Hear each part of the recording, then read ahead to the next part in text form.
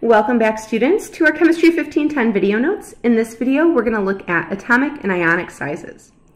Before we can get into atomic and ionic sizes, we have to talk about some rules that are in charge of these things. So these rules are probably things that you have experienced before if you have played with magnets as a child.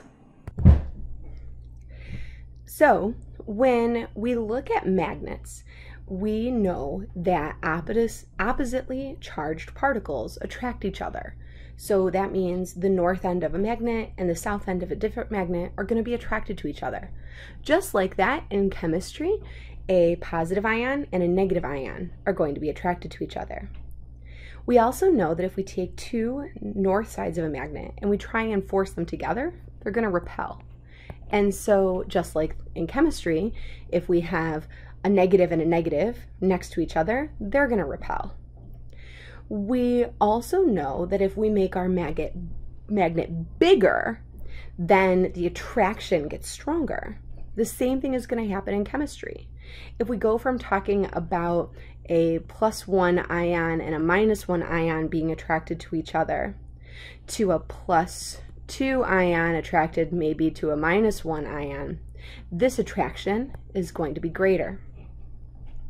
And as the two ions get closer to each other, their force of attraction, if they're attracted to each other, gets stronger, or if they're repulsed by each other, then as they get closer together, the force of repulsion gets stronger. So one way that we look at these kinds of relationships is when we consider an atom, and here I have a Bohr model of lithium, and with this Bohr model of lithium, I have my core electrons and I have my valence electrons. Remember, the valence electrons are the outer electrons, and those are the ones that we really care about when it comes to bonding.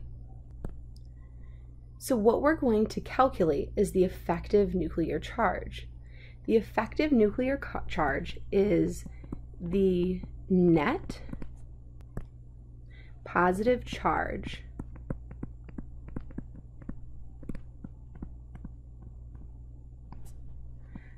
from the nucleus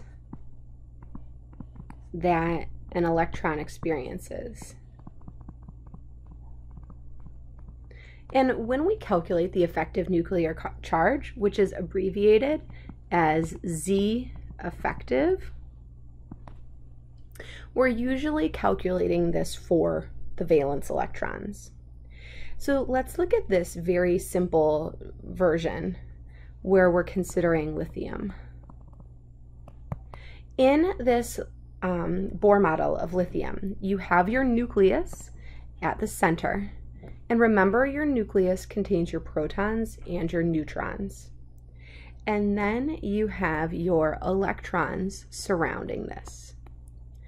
And the lithium atom has 3 protons here. So the charge, which is Z,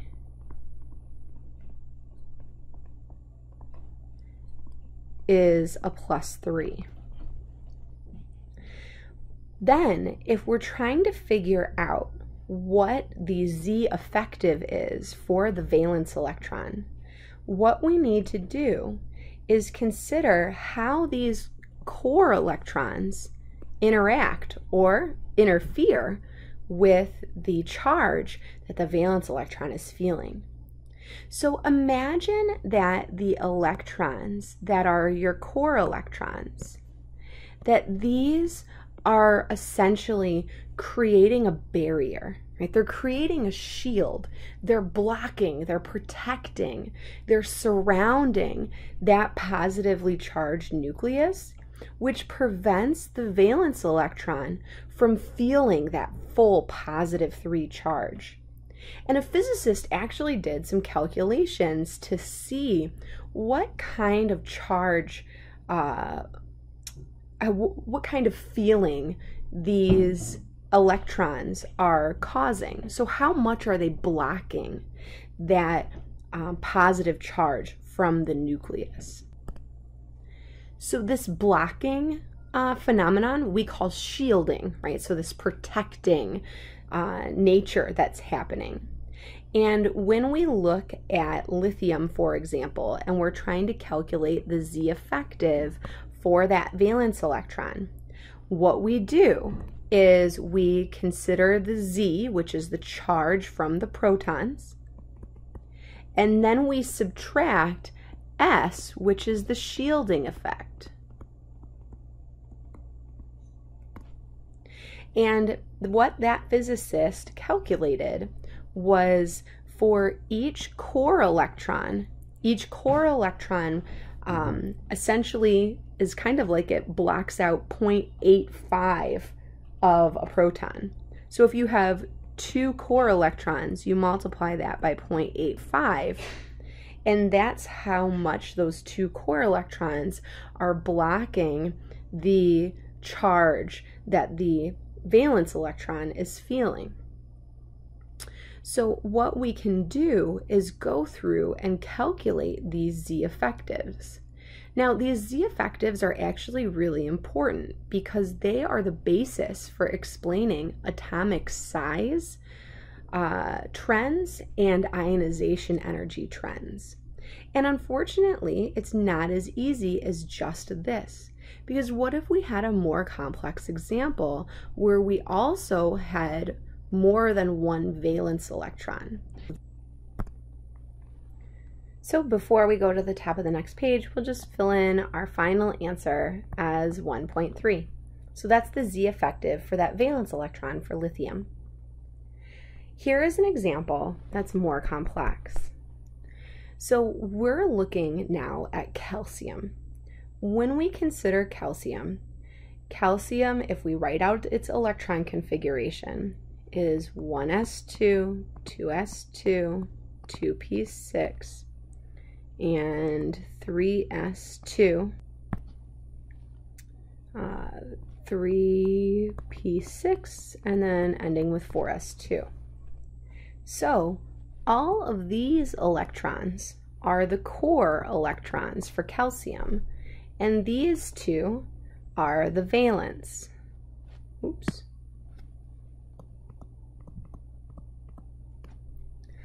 So when we do this calculation, we can calculate the Z effective for the valence electron for calcium. We put in the charge for calcium. Calcium is atomic number 20, which means it has 20 protons. And then we need to subtract whatever the S value is. But here the shielding constant is going to be different for calcium. We already know that there's 18 core electrons, and each core electron shields 0.85. Then the thing that makes calcium different than our prior example is that calcium has 2 valence electrons. If you are trying to figure out what the shielding constant is, you have to take into account that the valence electron that you're not calculating is still present. So because there's 2 valence electrons, the other valence electron shields 0.35 worth. And so using this, where what we're doing is we're taking our, I'm going to scroll a little bit, there we go. We're taking our S and saying number of core electrons minus the 0.85 shielding constant plus the number of valence electrons minus 1 times 0.35, and that's your shielding constant. Notice how I'm taking the number of valence electrons minus 1 because that then takes out of the equation the fact that you shouldn't be counting the valence electron you're trying to calculate for. So then once you have your shielding constant, you can plug that in and you get a Z effective for calcium is plus 4.35. So let's start to look at this Z effective idea as a trend.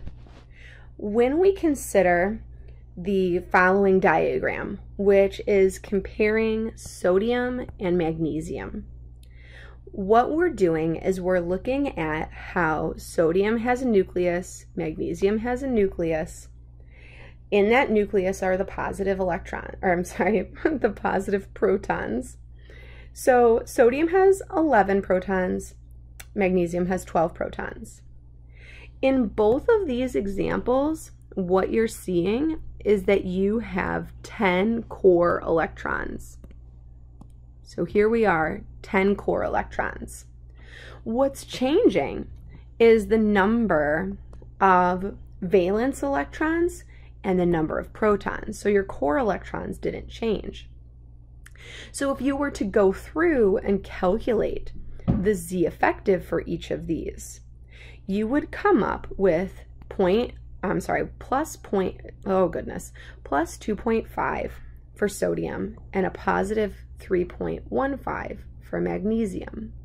So what this means is that there is a trend going across the periodic table that Z effective increases. And then there's also an important relationship here, and that is related to atomic size. So atomic size is just the distance between the nucleus and the outermost electron, of course, which is your valence electron. So the whole reason we talk about Z effective is so that we can really understand why your atomic radius is decreasing as you go from left to right across the periodic table. This is really easy to get mixed up, and it boggles people's minds because people are automatically thinking, well, if I go this way across the periodic table, I have more electrons, so shouldn't I have a bigger size? And the answer is no, because of Z effective. When we look at Z effective, this is the measure of how much the valence electron is attracted to the nucleus. The greater the attraction, the more tightly those outermost electrons are going to be held, and they're going to be brought in closer to that nucleus. And so because we see an increase in Z effective, and an increase in Z effective means those outermost electrons are being pulled closer to the center of the atom, which decreases the distance between the nucleus and that outermost electron. So what we end up seeing is when we have a greater Z effective, we have a smaller radius. The atomic size trend this way is not really as much related to Z effective. What matters more here is that as we are going down a column, we're seeing an atomic radius increase, because if this is my nucleus and this is hydrogen, I have one layer of electrons. As I go to lithium, I add another layer of electrons. As I go to sodium, I add another layer. Potassium, another layer. Rubidium, another layer. And so what ends up happening is as we go down, we're adding more and more layers onto that atom, which of course then increases the distance between the nucleus and the outermost electron as you're adding more layers. So this one tends to make intuitive sense to people, whereas this ends up really confusing some folks. So to wrap up this video, let's also talk about ionic size. Ionic size is going to be the distance between the nucleus and the outermost electron, which is the valence electron,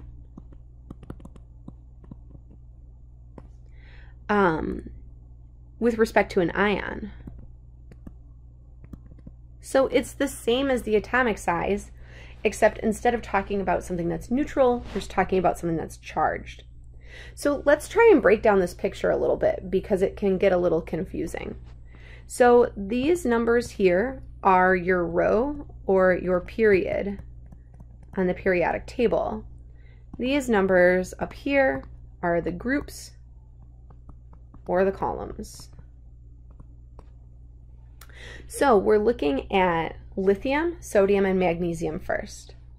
Notice how there's two circles here. Well, two half circles. Over on the yellow part, the yellow is showing the atom and the green is showing the ion.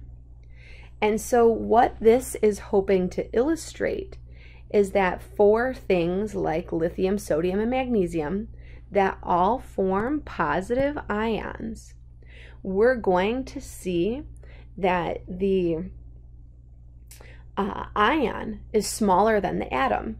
And this is going to make sense because if we look at lithium, which has two layers of electrons, this is the lithium atom. It has one valence electron in the second energy level, whereas lithium ion